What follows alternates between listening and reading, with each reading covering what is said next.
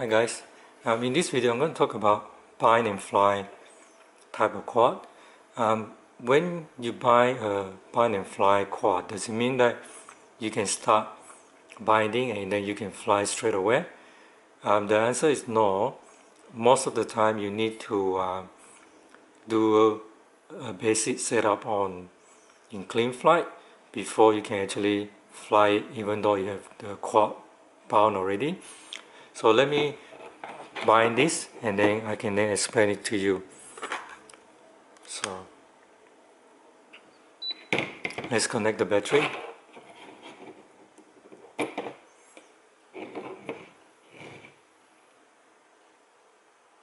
Okay, now the light starts blinking quickly. So what I need to do is go on my transmitter and put it in binding mode. Lights goes off. Release. It's done. So this is now bound. As you can see, the LED lights changes. So normally for bind and fly, you can fly this straight away, but as you can see, when I move the throttle, nothing happens.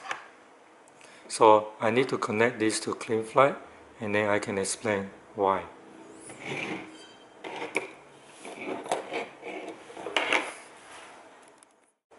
So hi guys, so I have now connected the Quadcopter to clean flight. So I've taken out the battery because it doesn't need the battery in this instance, because you can still the transmitter is still connected to the quadcopter. So let's go to the clean flight screen and let's connect.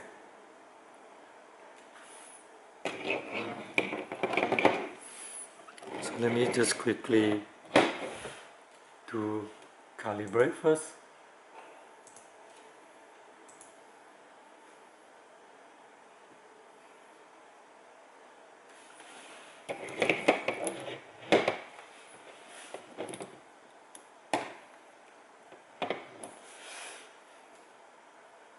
And let me go to the receiver.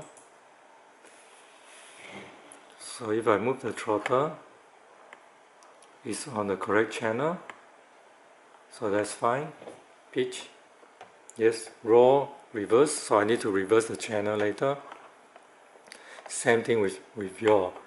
So the reason that you cannot arm this is because you have to set up the mode first.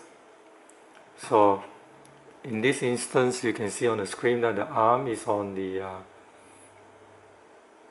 auxiliary 1 and the angle is on auxiliary 2.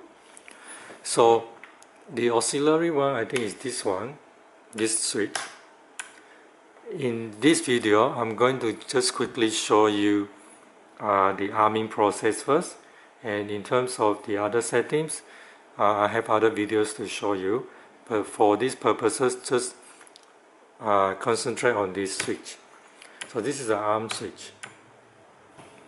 So the arm is set, and then we go to receiver mode. The throttle is fine.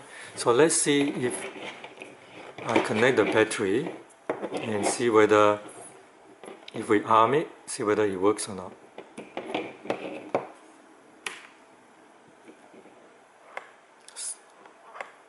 See, it doesn't work, even though I have armed the quad.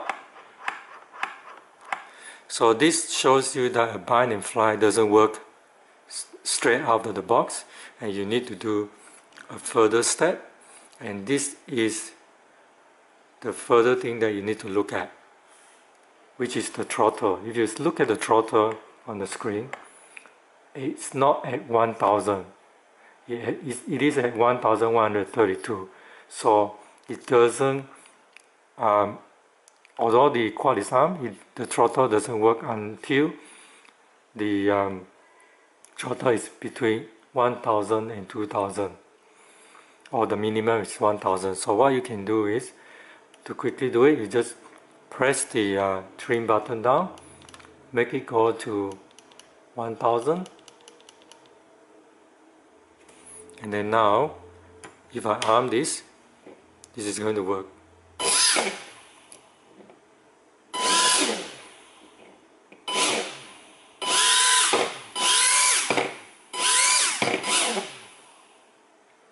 So I've just shown you that bind and fly doesn't work straight away. You need to do a further settings, which is to go into the arm, to the mode tab, and then you do the arming